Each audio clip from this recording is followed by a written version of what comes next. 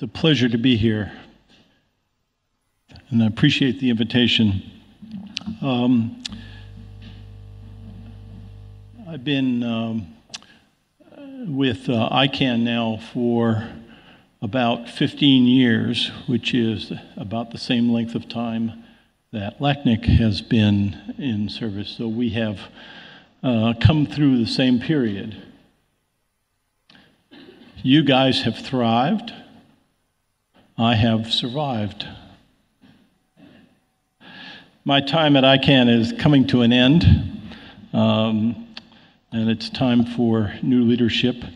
I will say a few words about both institutions and cooperation on the one hand, and some words about technology and the evolution and how to deal with it. And I'm more than happy to engage in any kind of dialogue, but for the moment I'll just tell you a few things that are on my mind. With respect to building institutions, which is really what you all and what we at ICANN have been involved in, and our colleagues and partners in other organizations have been about, this is extremely useful, important, productive activity. It is sometimes aggravating, painful, frustrating. But as we've seen, as you certainly have seen and we have seen, enormous progress if you keep at it and you have goodwill and put energy in. So we have now institutions, both ICANN and LACNIC, and as I say, others, that are much more mature, more stable, have involved people from all over the communities that we serve, developed new leaders, and in addition to what takes place within each of our organizations, most important is that we have a lot of experience now in cooperation across our institutions. And this is quite important because we really are part of one larger ecosystem, and the development of individual organizations within this ecosystem serves both an important purpose of aggregating resources and focusing on the problems within a region or within a particular topic, but it also poses some challenges about how to keep the entirety from fracturing into independent and non-cooperating components. So the cooperation across our organizations is as important as the success of each of our organizations.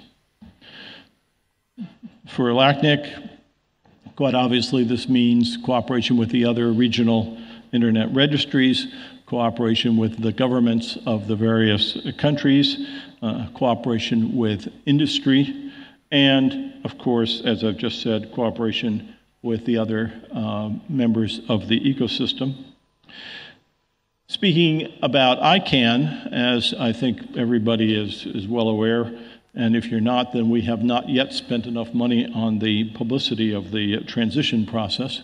But we're now 1 year past the magical date in which the contractual relationship between the US government and ICANN came to an end. When ICANN was established in 1998, it was intended that there would be a temporary relationship that would be completed within a couple of years. The year 2000 was mentioned. Well, it took a little longer than that. And in mid-March of 2014, the US government said, we think the time has finally come. We'll do a quick check with the community to make sure everybody's comfortable. Oh my goodness. The quick check took 2.5 years. Spent millions and millions of dollars, thousands of people involved, many, many phone calls, many, many meetings, volumes of paperwork generated. But at the end, it all happened. And as I say, we're now 1 year past that point, and just beginning, I would say, to sort of recover from the enormous effort and begin to focus on where we're going in the future and how to conduct ourselves. All of that is to, let me say, enormous thank you to you and to everybody else in the community who was very helpful, very supportive, fully engaged, and truly, we would not exist except for your participation. We would not have a purpose, frankly. And so I'm really very pleased and want to convey, in all sincerity, enormous amount of thanks to you. There's probably a lot more to say about institutional cooperation, about internet governance, etc., but I'm going to turn my attention over to a slightly more technical matter that is also the kind of thing that is very challenging. It was suggested to me I might say a few words about IPv6. I'm just waiting to see if everybody wants to walk out of the room. No, it's fine. Okay. As we all know, the address space for the internet was set up to use what's called IPv4, 32-bit addresses. 4 billion possible addresses seemed like an enormous, enormous big number. Couldn't possibly imagine that we'd run out. Wrong. We ran out, or we have been using them at a rate that has made it very problematic. So more than 20 years ago, if you can imagine, there was a recognition that something needed to be done. Several years were spent exploring alternatives, and the result was the decision to promulgate what's now called IPv6. The addresses are 128 bits long, 4 times as long as an IPv4 address. For those of you who do the arithmetic, that's not 4 times as many addresses. That's 4 billion raised to the 4th power. That's a very big number. That's big enough so that you can probably label all the atoms in the universe if you were so inclined. Okay, well, that problem's solved. Little problem. How do you get people to use it? How do you transition from IPv4 to IPv6? We're still struggling with that. I have to say, on behalf of my colleagues who did the design work and the planning, that we didn't get it right, that the transition has not gone simply or smoothly. People did not sort of say, oh, this is great, let me get an IPv6 address as quickly as possible. Everybody who has an IPv4 address will get an IPv6 address, and then we can just silently transition over. Has not happened at all. What did happen is that people said, well, I've got an IPv4 address, I'm perfectly happy. And other people came along and said, everybody's using IPv4, I want to use IPv4 as well. And so the exhaustion problem got worse, and meanwhile, there was a very slow rate of adoption on IPv6. We're now in a very awkward position because there's no way to go back and say scrap it all. The pressures that were there originally that forced us to think about the next generation of addressing are not only have remained but have been exacerbated. You've been hearing this morning about Internet of Things. That will cause an enormous explosion of the number of devices and hence the number of addresses. Many, many reasons why we have to move forward with IPv6. And at the same time, the forces that are not, I won't say resisting, but that are keeping IPv4 in place continue to be in place. And we now see the rise of secondary markets in IPv4 space with considerable set of issues and problems and challenges. How much are they worth? Who owns them? What are the rules? Et cetera. And no one's exactly sure whether the price of these is going to go up or whether they're all of a sudden going to become obsolete and go down. let me steer around that particular set of issues and simply talk about the way forward as best I can see it. It is evident that, as I've said, and as you can easily observe, that we're not going to see a magical day in which IPv4 is turned off in all of the networks. IPv4 is going to continue for some very long period of time. Excuse me. And so we're not talking about a transition in the usual sense that one would think of that. We're really talking about a kind of coexistence between IPv4 and IPv6. That coexistence is underway and will continue for quite a long time. I don't know exactly how long, but we may be able to discuss it with our children, and they may be asking us questions, well, when do you think it will really happen? Maybe we'll be luckier and they won't know what IPv4 is, but it's possible that they will. Been a lot of talk about, well, how can we speed this up? What are the incentives? What are the impediments? I want to suggest a slightly more relaxed but sort of more penetrating way to look at the issue. And I'm going to do it in two different ways. First of all, with respect to time, I think it's helpful to divide the time up into 5 large periods, epochs in the archaeological or sense. Phase 1, pure IPv4 networks. Phase 5 is the exact complement of that, pure IPv6 networks. Good news, we've passed through phase 1. Phase 2 is IPv4 is dominant, but IPv6 is gained traction and is on the rise. I think we are, in fact, in phase 2. And phase 4, in my 5-part model, is the complement of that. IPv6 is dominant, and IPv4 is on the decline, is waning. And phase 3, in the middle of all of this, is when you can say, gee, it's evident that IPv6 has become active enough so that it's not the minority or very small fraction of the traffic, but it's still the case that IPv4 is still very active, and so it's a sort of frothy middle time.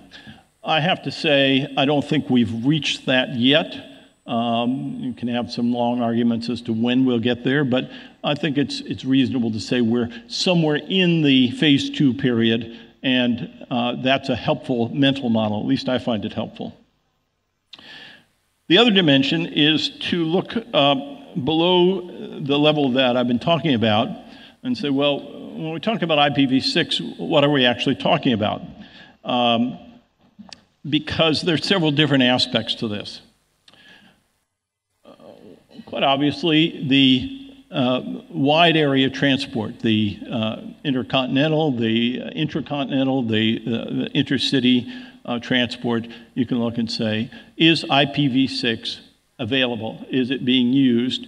You can also ask, if I call up my service provider, can I get IPv6 service? That is something that I think is helpful to look at, and one of the takeaways that from this talk that you might want is it might be helpful to measure not only how much traffic there is, but how much connectivity there is, how much availability. Is it possible, as I said, for a customer to say, I want an IPv6 transport out of my enterprise, out of my home, out of my university to reach other people? And also, whether or not that transport will be pure IPv6 or whether it will get translated into IPv4 on the way and then translated back out. I don't know what the facts are. I don't track this super closely, but I have the sense that we are in pretty good shape with respect to a lot of IPv6 transport, but still not the case that you can count on IPv6 availability everywhere. Still not the case that you can count on IPv6 end-to-end from your front door to the front door of where you're going. So that's one element, availability of IPv6 transport. That's not the only dimension in this model that is important. Here's a couple more. Let's say that IPv6 service is available end-to-end anywhere you want. Would that induce you or enable you to use it? Well, the next thing that I suspect most people want is, can I reach the services that I want to reach? Can I reach the DNS service that I want? Can I reach Amazon? Can I reach eBay? Can I reach the bank? Can I reach the government? All of the public-facing services, whether we're talking about commerce, talking about education, whether we're talking about government, news, whatever,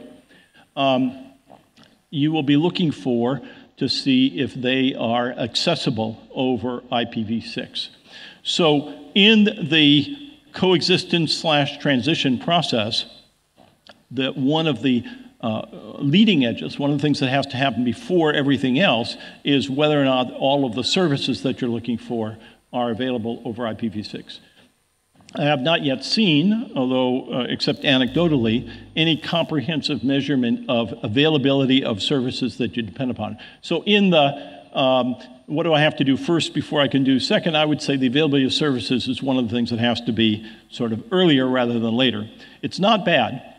There are a lot of services available over IPv6, but I have not yet seen a push for that to be sort of taken for granted as the thing to do, where if a government or office or if a commercial firm or education or news or whatever is making a service available and they're not providing it over IPv6, are we complaining about that? Are we saying, wait, that's not right, you're not making it accessible to the people that need to get it?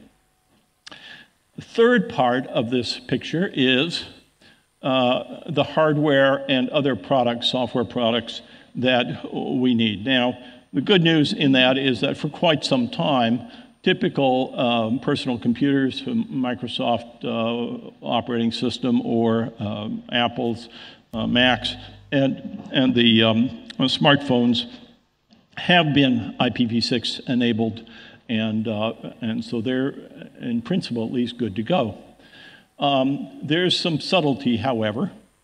One can ask, well, what about the routers? What about the network management devices? What about the network security devices?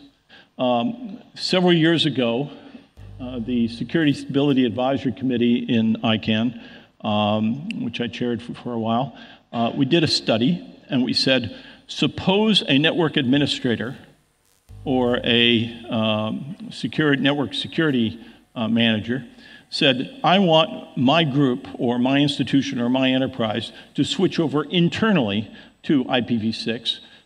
Are the products that help me manage my network available to run in IPv6 as they do in IPv4? So we went and looked at products out in the marketplace, and we did a survey, and this is now several years ago, so the data is quite stale, but it was, but nonetheless, the report is still available. And we discovered that the IPv6 enabled products were the market was thin. Not all of them were available, and the same products, even operating in IPv6 mode instead of IPv4 mode, were less capable in terms of their features and their ability to manage the network. Not a good picture. I suspect if we looked at the data again that the situation would be much better, but I don't know for sure where we are, and that would be another way of measuring and characterizing where we are along the path toward IPv6 adoption. So all of these address the question for the managers or individuals even who are looking at the possibility of, can I live in an IPv6 world? And if the answers are positive there, then we've at least removed some of the impediments. We may not have incentivized financially, we may not have tamped down on the IPv4 pressure, but at least we have cleared the way for IPv6, and I think that that's important. Yeah, let me say a word about IPv4 and IPv6. One of the great thrills and pleasures of the kind of role that I've had is I get to travel around quite a bit and meet people. And some very wonderful things happen, but also some odd things happen, some just peculiar things. I, of course, am speaking English, or if you prefer, American English.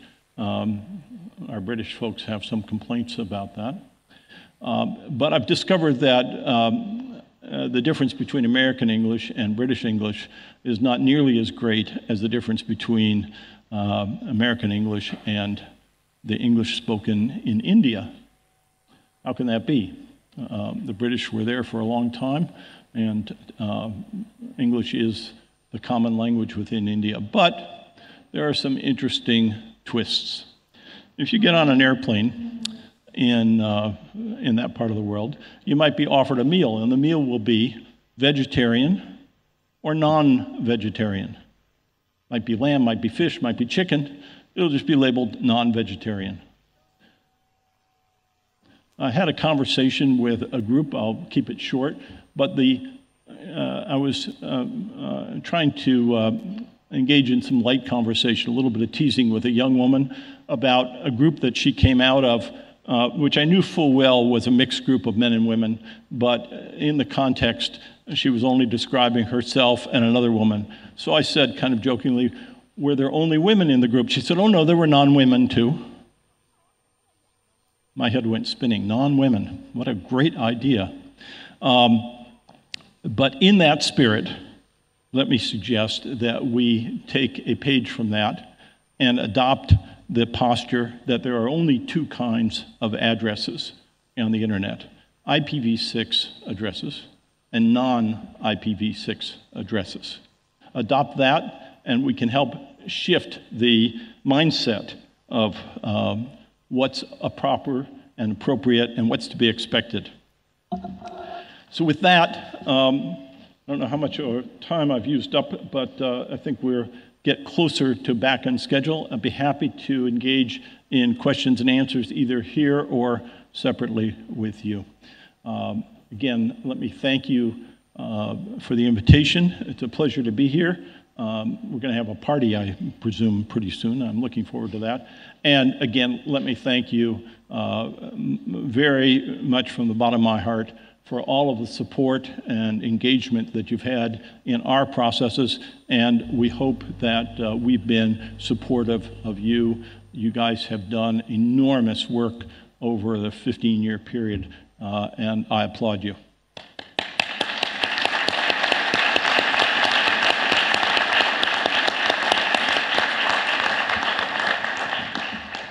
Okay.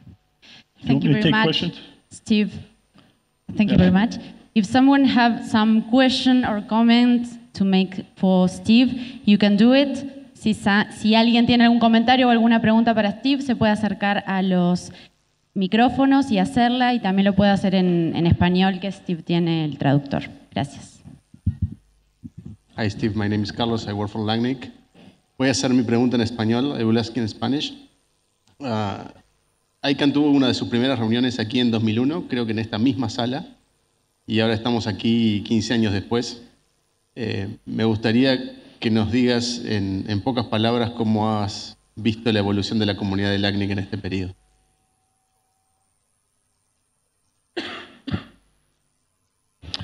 Well, thank you for the question. I was not here in 2001, and it was several years before I made my first trip to Montevideo, and I was just very, very surprised and pleased. This is a wonderful place. I grew up in Southern California, in the Los Angeles area, and Los Angeles, if you've seen it in the movies or had the privilege to be there, is right on the ocean. There are palm trees, eucalyptus trees. It's a city that was built with the automobile. I get off the plane, I get picked up here. Next thing I know, I'm driving along on a big wide street, fast cars, palm trees, eucalyptus trees, pretty women, the beach. I'm home. Oh, you wanted me to talk about LACNIC? No, I'm just talking about Montevideo. the house of the internet, I was just really thrilled and pleasantly surprised to see what a jewel it is. Just sort of a perfect structure in terms of focus, in terms of embracing everybody and sending a message, as well as being a functional place to work. And the community, of course, has developed and embraces the entire region.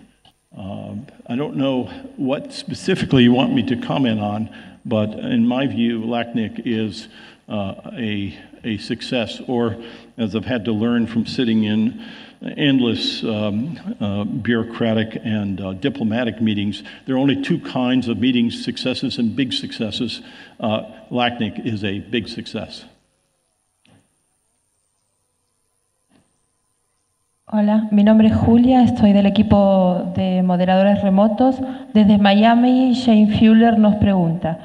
El señor Crocker nos dice colaboración entre regiones, pero vemos también regiones amenazadas, como lo que pasó con .cat de Cataluña, que su registro fue invalidado por la policía. ¿Qué hacer contra esta violencia? ¿ICANN tendrá una respuesta?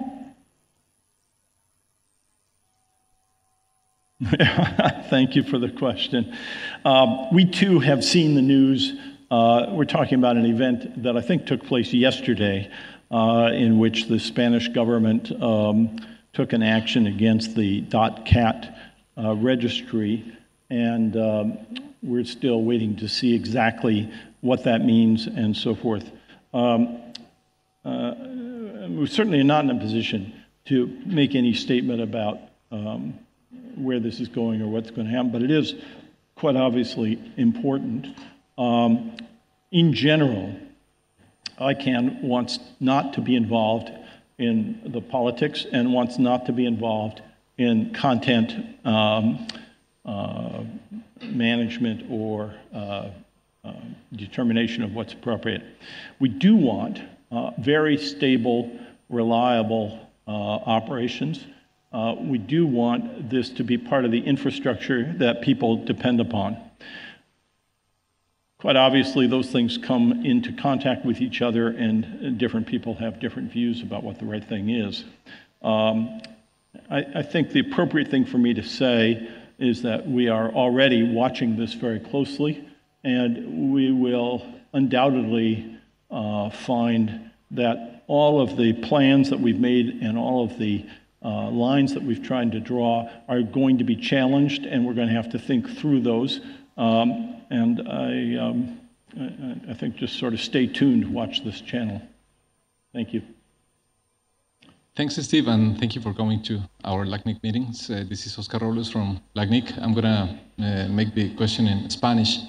Como todos sabemos, LACNIC fue construida sobre algunos principios técnicos fundamentales que le han dado ese crecimiento y esa pervasividad que todos conocemos.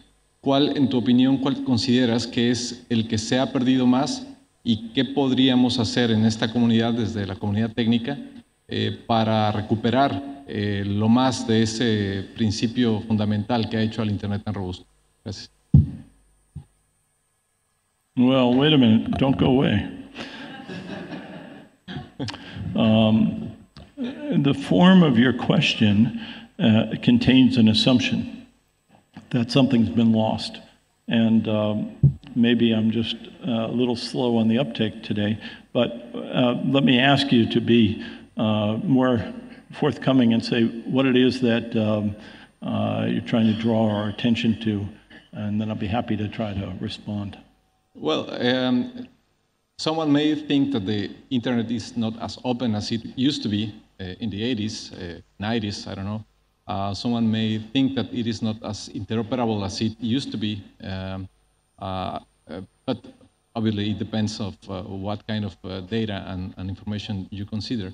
I'm assuming that, yes, that there's a little lost on some of the principles, but I'm not sure if you share that presumption or that idea, and if that is the case, what could we do to recover that loss in that specific principle?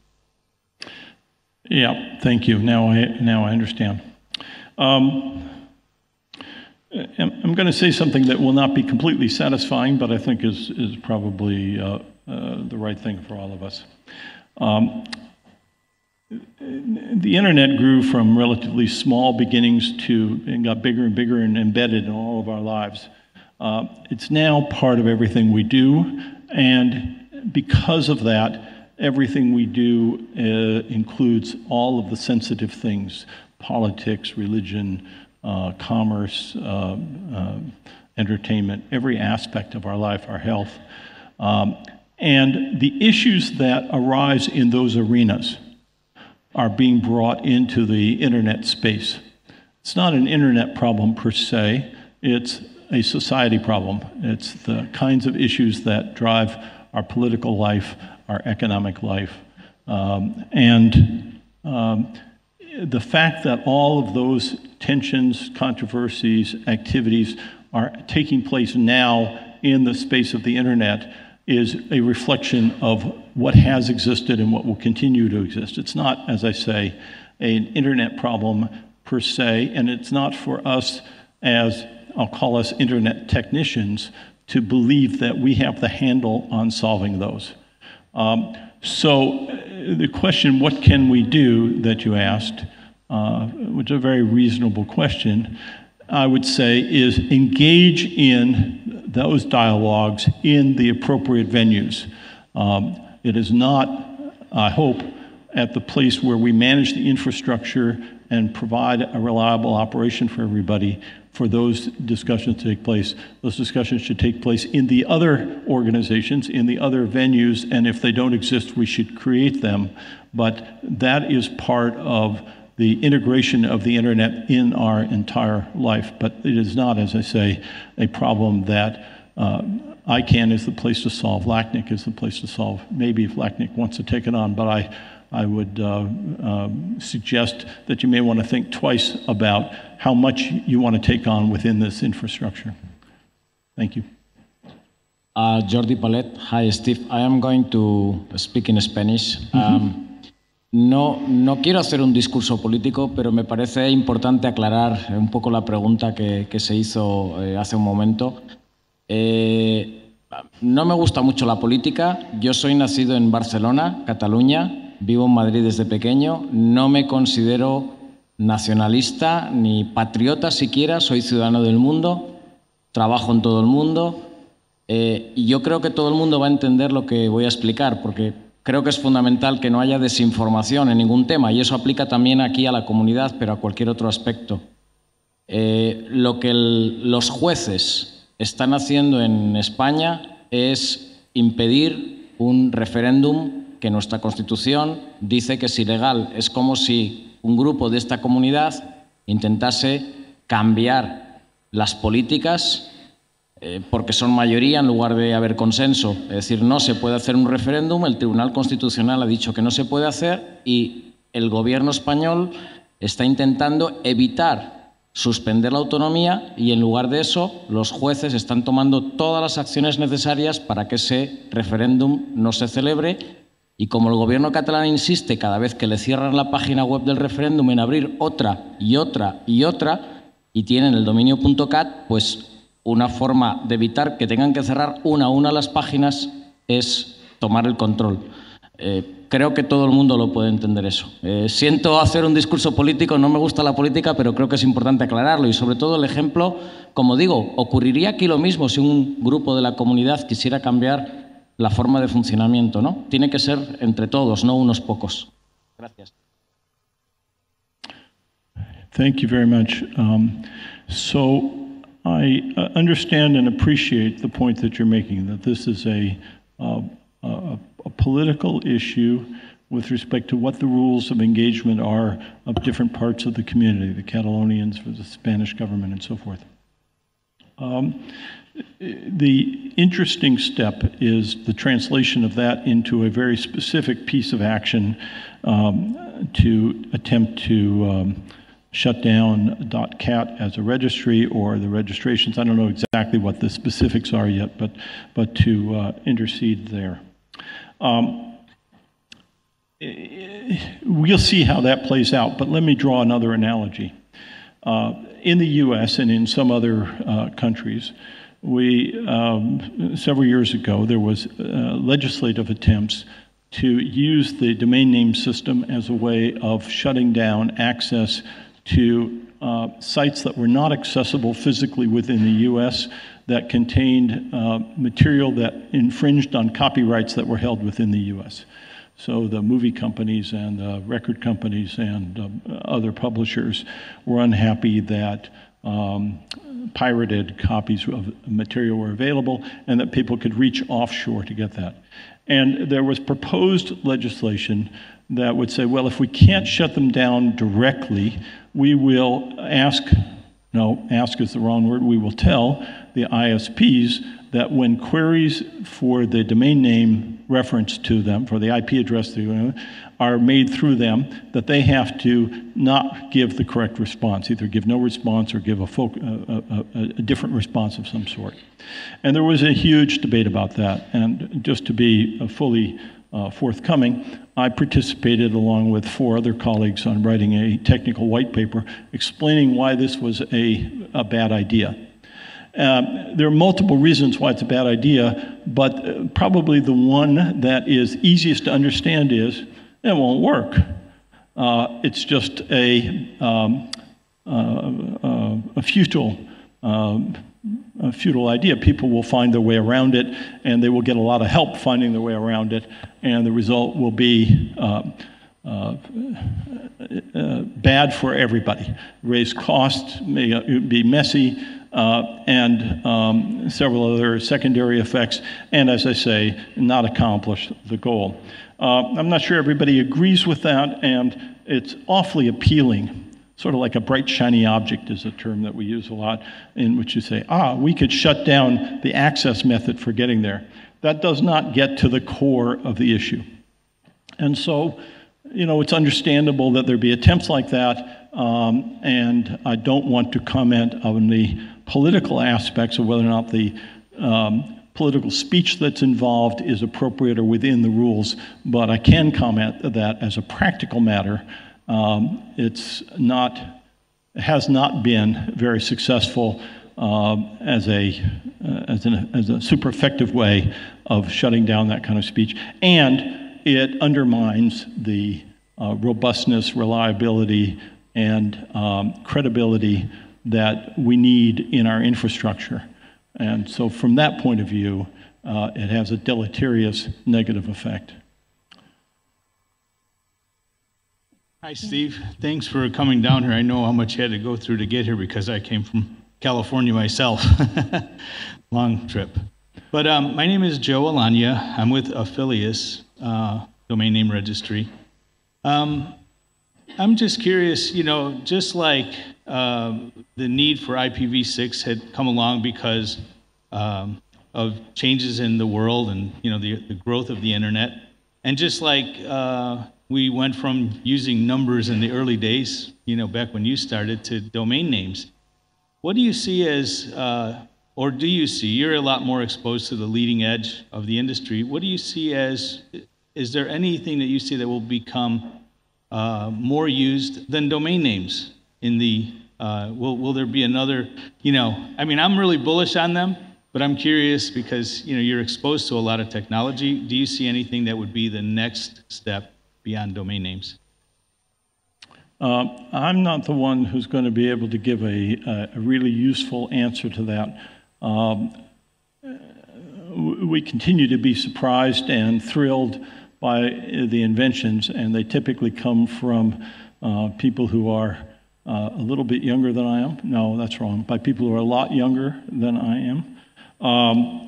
What I do think is that the internet is this brand new thing that has been completely disruptive and has changed life. Well, that was true. Now the internet is old, and like a lot of old technologies, it does not really go away very rapidly. So what I think is likely to be is that we're going to be living with domain names for a very, very long time. Will there be other things that become the dominant way in which you identify things? Well, we already have Skype and Facebook handles and Twitter handles and so forth. And then we have now forthcoming pretty rapid changes in biometrics and the ability to use speech and so forth. So I can't quite tell where all of this is going to go, but at least for a while, I'm not one that's going to tell you that the domain name system is just about to disappear. It'll probably be around even longer than IPv4. Oh, sorry, non-IPv6 addresses. Well, thank you. Thank you very much. A real pleasure.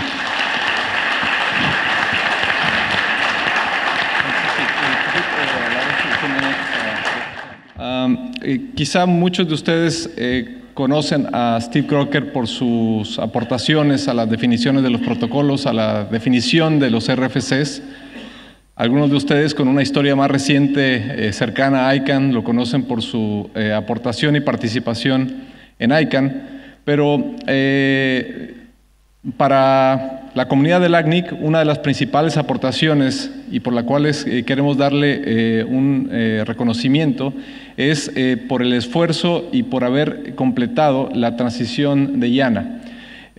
Parece algo, se dice fácil, pero tomó trabajo de muchas personas en la comunidad, pero no es ese trabajo realmente el que queremos reconocer aquí, sino la visión y la capacidad de convencer al gobierno de Estados Unidos y a todas las autoridades involucradas en ese proceso de aprovechar esa ventana de tiempo que fue única, porque dadas las condiciones actuales creo que no habría sido posible tener esa transición y no sabemos qué podría haber pasado.